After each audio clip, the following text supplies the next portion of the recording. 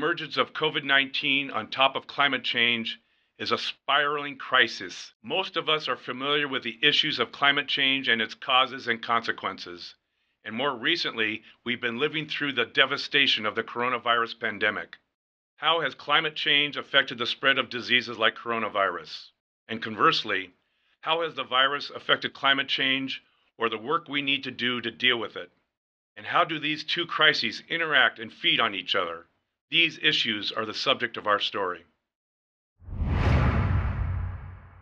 The underlying causes of pandemics, says a recent UN report, are the same global environmental changes that drive biodiversity loss and climate change. The report argues that human damage to biodiversity is leading us into what is called a pandemic era. Let's look at a really good example of how climate change spreads disease. It's about warming oceans and their effect on cholera in both Europe and Bangladesh. Some 40 years ago, the British Marine Station in Southampton, England, wanted to track the effects of the warming oceans on marine life. They recruited yachtsmen, sailors, ferryboat captains, and boaters of all kinds to collect plankton samples and provide longitude and latitude of various marine locations. With the samples in England, we extracted the DNA, and then with very elegant gene probes, a mechanism by which we could determine the presence and the numbers of a group of bacteria that cause disease in humans. These are called vibrios. Vibrio cholerae is the causative agent of Asiatic cholera. So we were able to determine the increase over the past 40 years in the increased numbers of vibrios with the water temperature going up with climate change, and then linking it, associating it with the increased infections of these different diseases occurring in England, Europe, and the North Atlantic of the US. So this is, I think, probably the first demonstration of an infectious disease linked to climate change. I have been studying cholera for the last 40 years, and we had developed the data that showed that plankton carried the vibrios. You think of malaria with a mosquito as a host, but it's hard to think of vibrios as having a host, which they do. It doesn't fly, it swims. We've seen how warmer oceans can spread a disease like cholera. What about the other nasty stuff? Diseases like Ebola, SARS, the plague, and the coronavirus. What do they have to do with climate change? A lot, as it turns out, especially when you're talking about zoonotic diseases. Let's define what a zoonotic disease is. It's a disease that jumps species. It jumps from animals to people. These are called spillover events. Spillover events of diseases that are not only transmissible from animals to humans, but then from human to human that have pandemic potential. Zika, Ebola, dengue, hantavirus, malaria, encephalitis, anthrax, various strains of bird flu. These are diseases that are very transmissible person to person and also from animals to humans. Where we come in contact with animals or with the vectors, the carriers of these diseases, is where humans will catch them.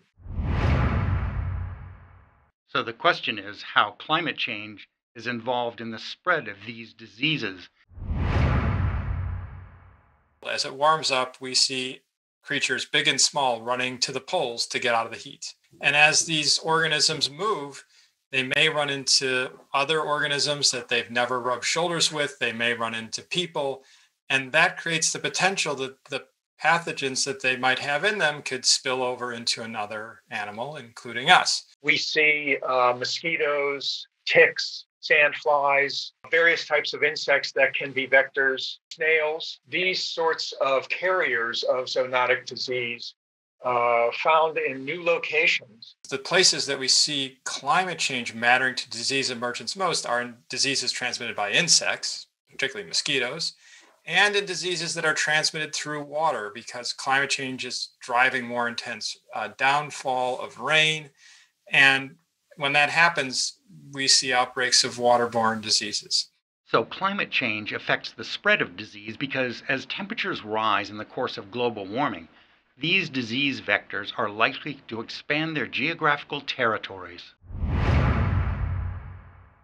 So those vectors can take a lot of different forms. They can be mosquitoes, they can be flies, they can be ticks, also the bats. Bats are probably the most dangerous of all of them. Bats can carry a number of viruses in particular that don't seem to bother them much, but cause immense problems for people. I mean, rabies is a good example. Ebola is another good example.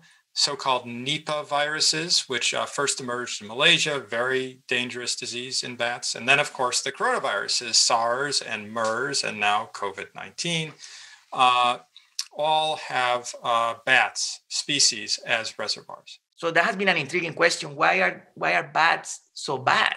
One of the speculations is that when they fly, their body gets overheated. As a result, the heating of their body works like a fever. So as a result, they filter a lot of pathogens that come their way. They can be filtered by this overheating of them flying, right? Like a war there between the pathogens and the bats trying to survive, right? So they get hotter and then the viruses get even more resistant to heat. They start selecting for viruses that are potentially more lethal over time. Every time that you get one of those viruses into us humans, we suffer a lot because the way that we deal with these pathogens is via the fever. But now you just got infected with a virus that can tolerate an incredible amount of heat. So the only weapon that we had to deal with these viruses doesn't work with these viruses that come from bats. So everybody wants to know where the virus came from, and the smoking gun is certainly smoking. I'm not sure, it depends on how you look at it as to how much smoke's coming out of it in terms of which bat this virus came out of. You know, having watched other coronaviruses, including MERS and SARS, in recent years emerge from very specific species of bats in the people, and having done research that shows that there are thousands of coronaviruses in bats in Asia where the disease emerged, everyone's expectation is that this virus started in a bat and got into a person, maybe through another animal, maybe not. Can we say exactly which species it is right now? Probably not. Do we know exactly where it happened? Not really. But there's every reason to believe that this virus, like the other coronaviruses that have emerged, is in a bat. And particularly a fruit-eating bat that doesn't live in caves like we see in the United States, but lives in trees in Asia. There's been a controversy over whether there was somehow a leak of the virus from the Wuhan Institute of Virology. The WHO largely dismissed that suggestion, but there have been calls for a more thorough investigation. But the possibility of a leak from the Wuhan lab, or even a deliberate release, doesn't change the underlying reality. The transmission of diseases from the wild where they originate into human populations is the common pathway for pandemics. Climate change and the human actions that cause climate change play a huge and often unrecognized role in the process. So how are we getting these diseases from the wild? One way is extreme weather. We also have an increase in extreme weather events, right? Flooding, especially, which throws human communities in contact with very dirty water, very dirty conditions. Even after the water has drained away, you have sanitary problems. Standing pools of water tend to attract insects. Water itself is a vector. It carries disease with it, both in the form of insects and other types of animals. We see climate change driving species to live in ways and in places they've never had to do before. And then, of course, we also realize that people are growing in number, going into places and living in places that were more or less not inhabited by people for, more or less ever. One direct way is the wet markets, the bushmeat, if you will. Hunting, even though you might think it's a rather limited activity, one animal at a time, it actually is a profoundly important source of nutrition for a lot of populations in a lot of areas of the world. That is one way where humans come directly in contact with environments where these diseases perhaps had resided in equilibrium with the local animal population. It turns out that anthropogenic or human activity, which follows climate change, also causes the spread of disease. Humanity is causing two problems that threaten our economy and our society. One is we are changing the climate, right? Global warming continues to increase. We are also driving a pervasive decline of life on this planet. So our economy is extractive. It's not regenerative. It's not cyclical. We have affected massive amounts of land surface on this planet. We're the root cause of all this. Ecosystems were put under pressure by us. We expand our populations. We chop down forests. We run roads through forests. We bring livestock into new regions, trade animals globally, and we spread these new diseases.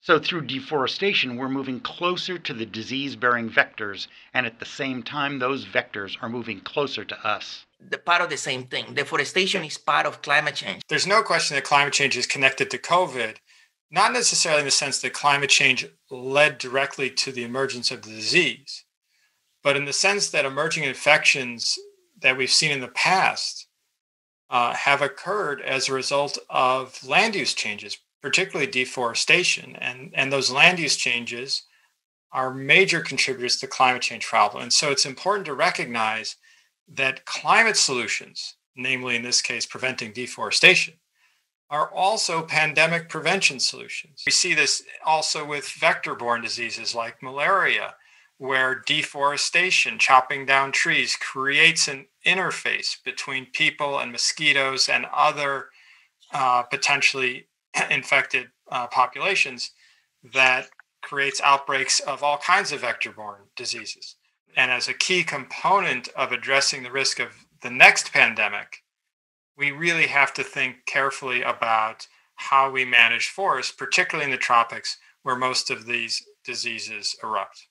Deforestation is a source of climate change. We are cutting down the forest and we are taking all of that carbon that is on those trees, and now we are just releasing it into the air. So that's adding to the climate change. Now, the other problem for deforestation is that those trees are supposed to be taking carbon out of the atmosphere. The whole reason that we must protect the tropical forests and diversity is to protect us.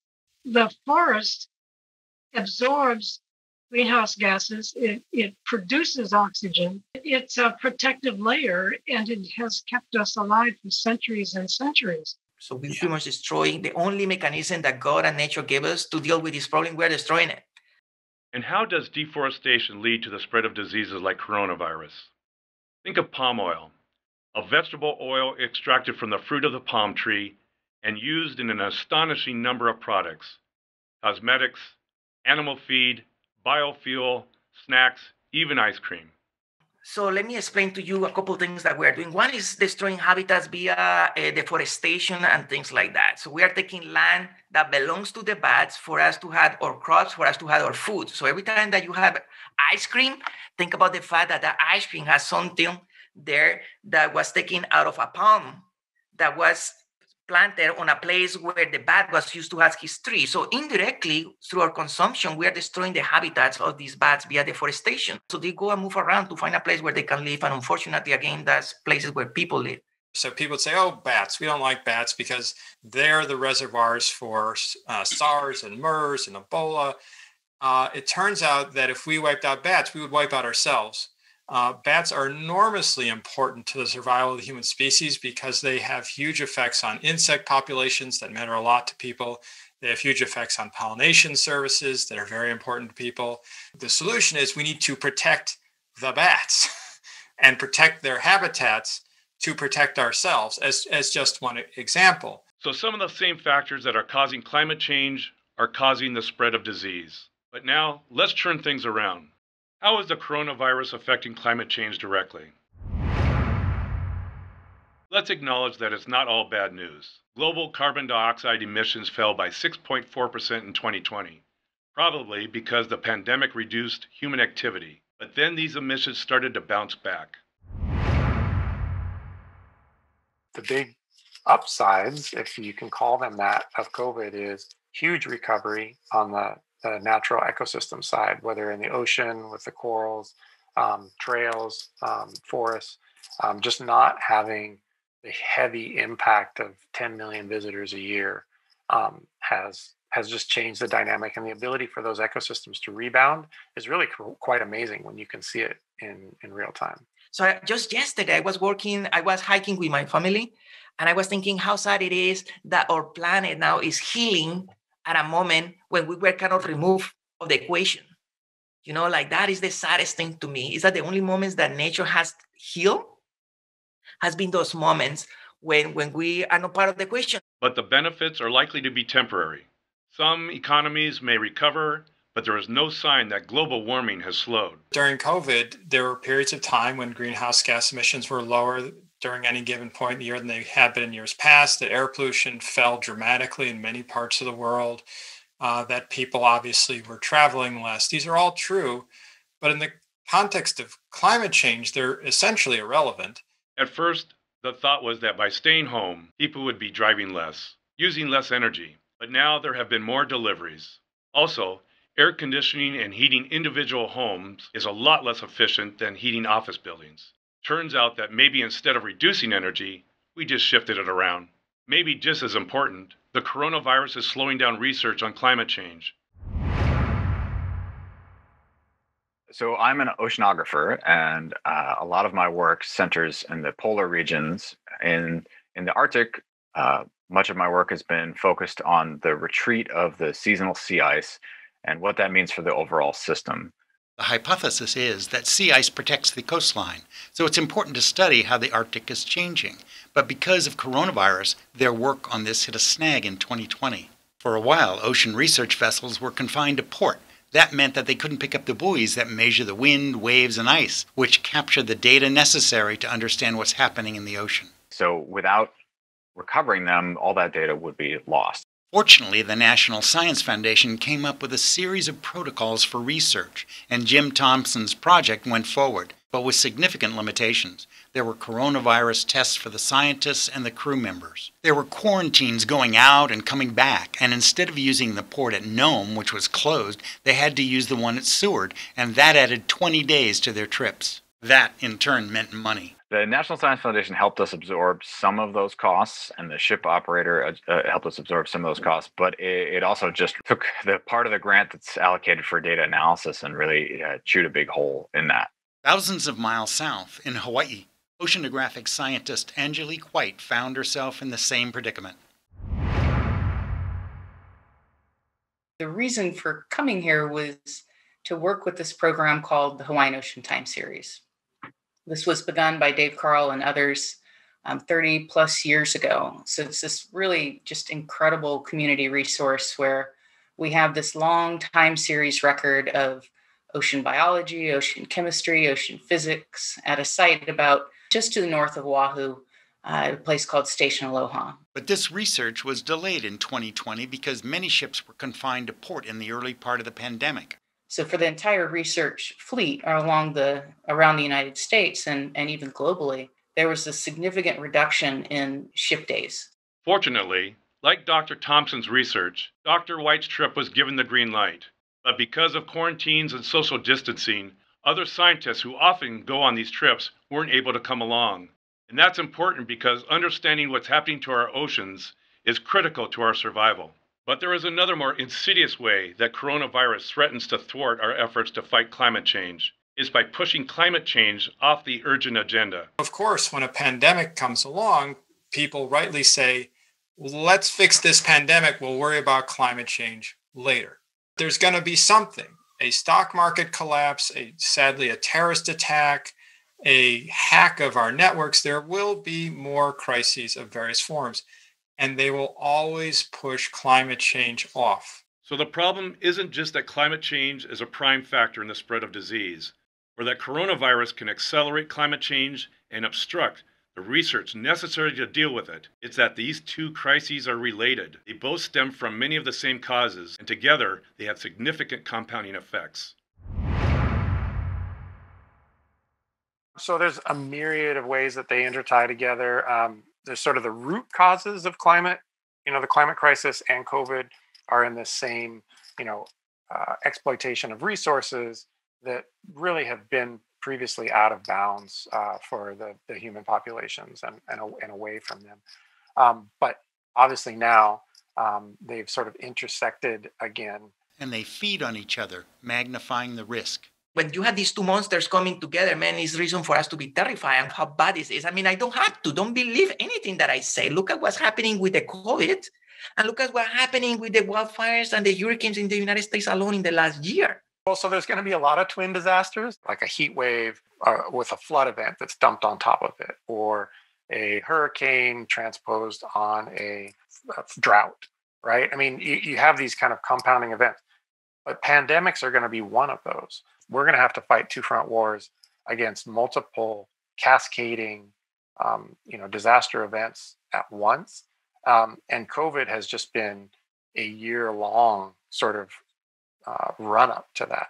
It's sort of provided a postcard from the future. There's a couple of different ways I think that these two things interact. And the biggest one for me is that climate change has continued to put stress on all kinds of social systems and exacerbate inequalities within societies, both in the developed world and in the developing world. That overlaps with the way that COVID also affects marginalized and minoritized communities disproportionately to the larger population. The same structures that make climate change disproportionately bad for the poor and marginalized make COVID disproportionately bad for the poor and the marginalized. COVID really stripped bare all of the inequalities, all of the different economic dynamics, the differences between the haves and the have-nots. Around climate, COVID really accelerated trends that we were already seeing. Are we seeing an increase in the denial, disregard, and politicization of science? Climate change polarized science like almost no other issue in the late 1990s and the early 2000s. You can draw a straight line from the campaign for climate denial that the oil corporations manufactured over decades, right? This sort of skepticism, don't trust the science. These scientists don't know what they're talking about. Here's some alternative information. Between that and the distrust around COVID and the vaccine and science, because you've laid this groundwork for almost a half a century now. I think there's baked into the polarization of science a distrust of expertise. And honestly, I think that there's a certain amount of elitism. And there's also been a failure, I think, not just in the left, but in the scientific community more broadly, to acknowledge some of the past mistakes or missteps, even as the scientific community continues to ask the public to trust them. These are not infallible institutions. And I think there's a sense in which the presentation of infallibility really can be pretty damaging. COVID has not only sort of ridden the coattails of the science, skepticism and denial around climate, but it's also accelerated it. Climate change and climate denial, because of the way that it's run down party lines in the past 10 to 12 years, really laid a framework for the response to COVID. It's a really long-standing strain of American anti-intellectualism. We've always fallen victim to false ideologies that have been espoused by very charismatic people for political or personal gain. I don't know, man. Like I'm telling you, one of the things that blows my mind is how blind we are. Like how is it that we still deny some of these climatic changes where they are just killing you right now? I've long felt that if people were able to go to the Arctic and experience it in person the way I've been, that it would really change some minds. And so to see all of that and yet know there are people out there who still refute and deny climate change is really frustrating. I imagine some healthcare workers have felt the same thing. If you can't acknowledge a problem, it's really hard to come up with a solution. No individual can fix climate change. No town can fix climate change. No state can fix climate change. No country can fix climate change. That's the reality. But that doesn't mean that individual actions aren't essential parts of what needs to happen at a global scale. There is no shortage of ideas on how to battle climate change and the spread of disease, whether you see these as separate or related crises. There are macro solutions that require societal, even global changes.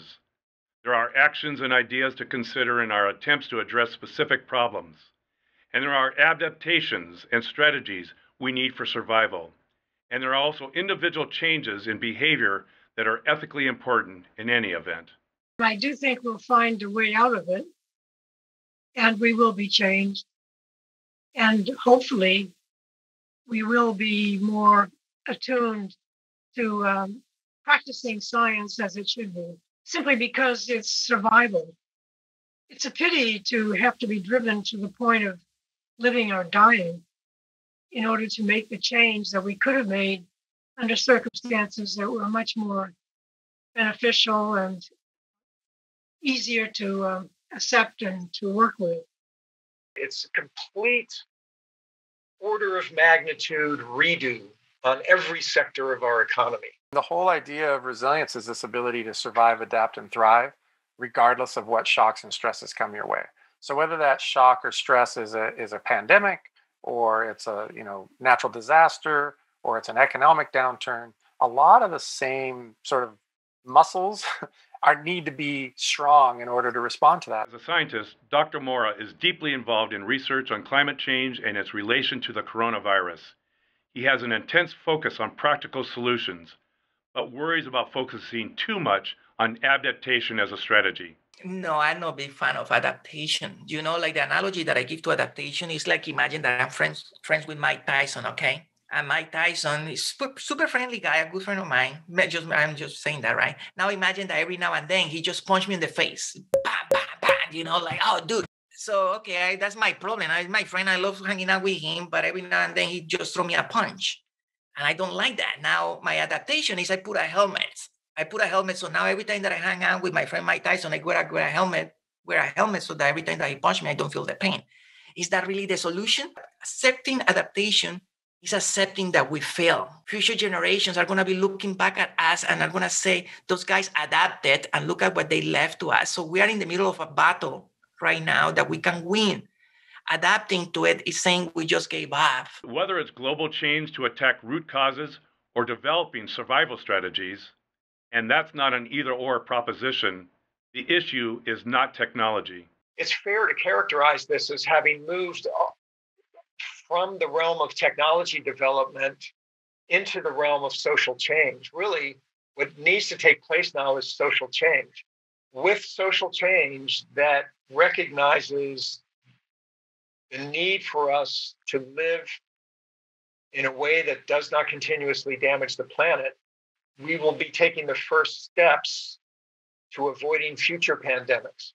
Many argue that scientists need to stand up and speak out. There's a deep discomfort within the scientific community. This is part of the kind of structural problem of having scientists on the front line of climate change politics. But they have to be because they understand it the best. Do you think that maybe scientists buried their noses in the data and did great science, but didn't do outreach and explain why their work was important? Yeah, and I can understand that. We're not trained to communicate in that particular way. We are trained and we learn this language and this vernacular that's very specific to our individual fields. So often we don't have the language that is going to effectively communicate the data that it's so close to our hearts. This is not a political act to observe the world around you, right? This is an act of care and love for this one planet that we share. We are in for a rough ride when it comes down to climate change, because the fact that this COVID is killing us and we still deny it, just an indication that the road ahead when it comes down to climate change is going to be very hard to ride, because it's an uphill battle to change people's minds on this thing. If you don't appreciate the problem, you're never going to fix it. My mind has been changing about how to fix this. For the longest of times, I thought that it was about, as a scientist, producing the information that was required to fix this. That was my naive thinking since I was a child coming from Colombia, realizing that if I study for something, I can figure out the problem. But nowadays, my mind is changing to the fact that one silver bullet to fix all of these problems is education. If we did have better education right now, or lack of critical thinking, is allowing this misinformation to take control over what we do. You see that at all levels, unfortunately. Together, when we act as a global collective, we can reduce our impact. We can embrace resilience, and we can not ignore the changes that we're inflicting upon the natural world. And if the pandemic has taught us anything, it should be that there are consequences for ignoring the problems, right? Assuming it'll just go away. You'll wake up tomorrow and it'll be gone, right? That doesn't pan out very well for a response to viruses, and it certainly won't pan out very well as a response to climate change. One day I'm going to die. I'm going to be standing at the doors of heaven, and God is going to ask me, what do you did with your life that you think you deserve to come in? So I made it my goal that I want to plant 1 million trees before I die. And I want to get into the doors of heaven and say, you know what, God, I did the best I could as a scientist, but as a human being, I planted 1 million trees. And I think that has been so hard to do that I believe that's my key to getting to heaven. In the end, maybe there's a chance that coronavirus, this devastating disease, will focus us, make us see the immediacy, the urgency, the danger that climate change presents. What we say in Hawaii might be just as applicable for the whole planet. Ua ka'ea, o ka'aina, I kapono. The life of the land is perpetuated in righteousness.